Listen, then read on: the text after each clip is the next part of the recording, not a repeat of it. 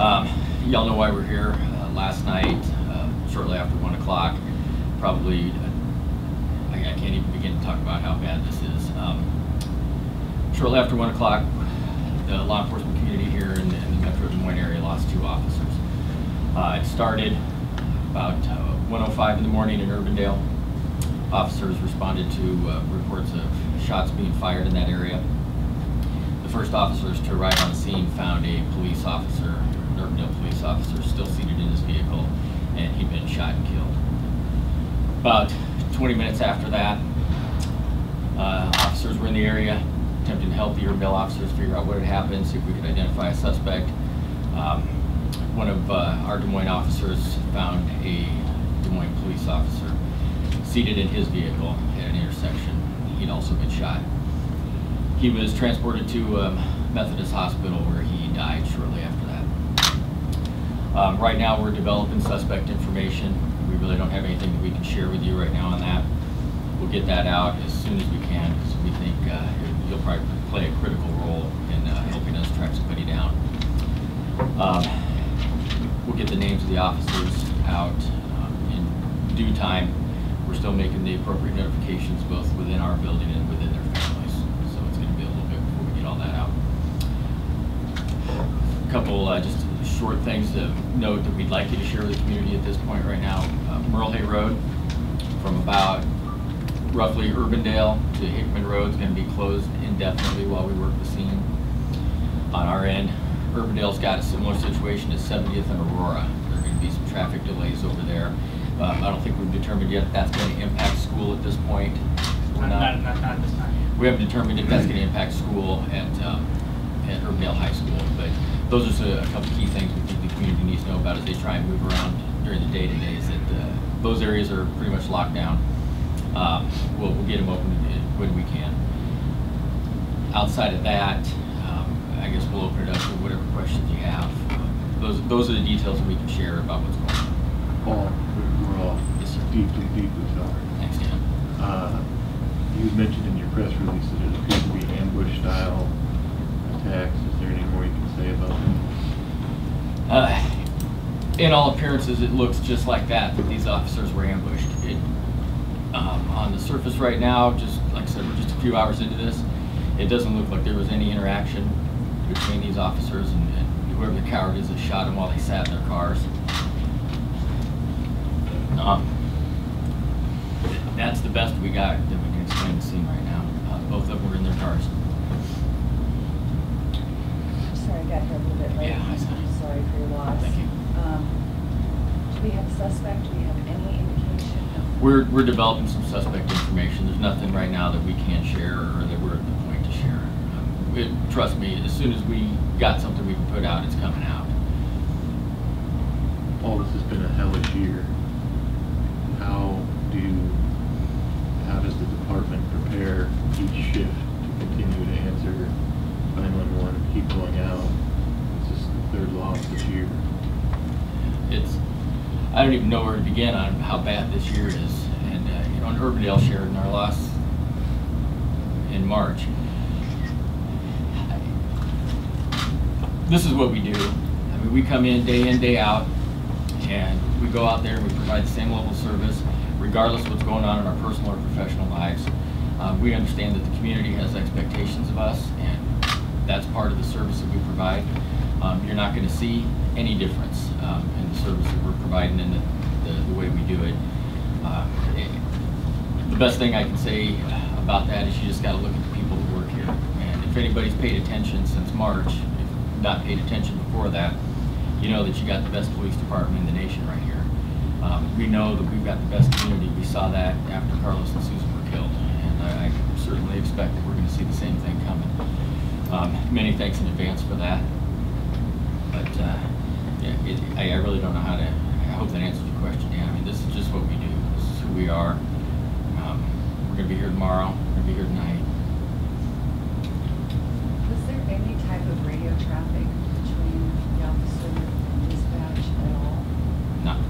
What led you then to find him? Our officer. Yeah. We had obviously going to help the Urbandale officers with their situation. We had saturated the area. There were several agencies. I think every agency that represented in Central, or in the Metro here, was there. Officers had just saturated the area. One of them saw the police car sitting there, pulled up down. Is there any indication of how many shots were fired? I have no idea. So, the Des Moines officer, were they just regular patrol when this happened, or were they also responding to the shots fired call that the Urbandale? Our resources yeah, he was going over to help. Everybody in that area was trying to help. Yeah, keep in mind, we're talking 3 miles or about 3 miles and 20 minutes or a little less. You know, this was still a fresh scene in Urbandale. Obviously, the worst thing that we could expect to respond to, so we poured everything we had available into helping them. Sergeant Underwood, Yes, sir. again, we're sorry for your loss. Thank you. Do you have any perspective on how long it's been since you lost an officer in the line of duty for shooting? I don't, and to my knowledge, I don't think that we ever have. And how large is your department currently? Just over 50 officers.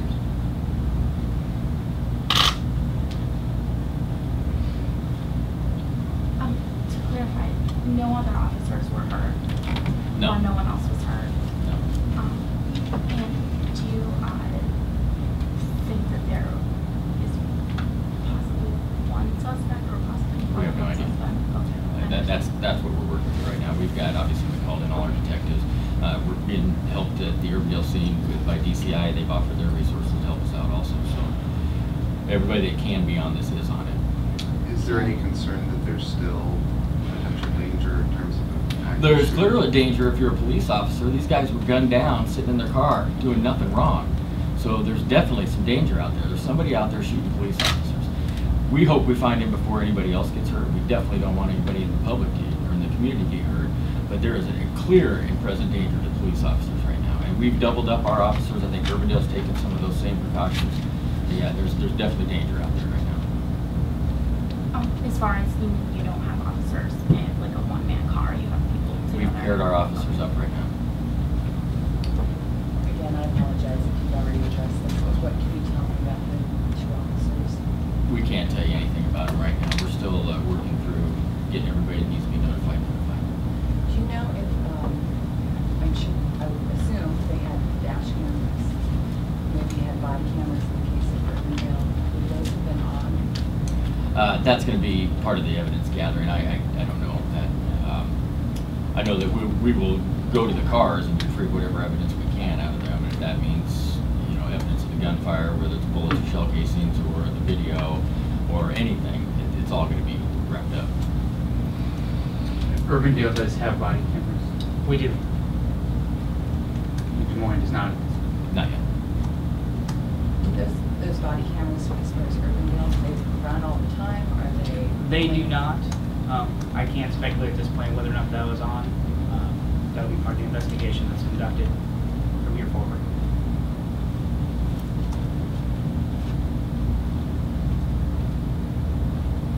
Anything else? God bless. Thanks, Dan. It's our intention to keep you guys up to date throughout the day. We'll get something out as quick as we can here. I'm thinking probably around the 10 to 11 o'clock hour we'll gather again, and then probably again in the afternoon. We'll both be visiting the scenes. I know you've got staff out there, and we'll speak to them at the scenes a little bit, but let them know we don't have anything more than what we just told you right now. Our intention is to stay together today for the most part. So if you get anything, you reach out to one of us, you get both of us. So we get the information out to you as quickly as we can. Thank you, Sergeant. Are you taking any further precautions in order to protect each other for the next 24 hours? You know, I think specific to right now, like I said, we've doubled up our officers. I don't know if Urbandale's taking that step just yet or not. But, you know, we're very well aware of the society that we're living in right now and the time, and that there are some not so positive views of law enforcement that there's a certain segment of our population that holds. So, I mean, we're as vigilant as we can be, you know, and still provide the service that we need to provide. You know, we've talked about this many, many times before, that if we don't provide the service in the manner that we do with I guess, the personal type service we do, we're nothing more than an occupying army. So we're we're gonna do what we can to keep ourselves safe. We're always vigilant about our safety, but we still gotta go out there and do it.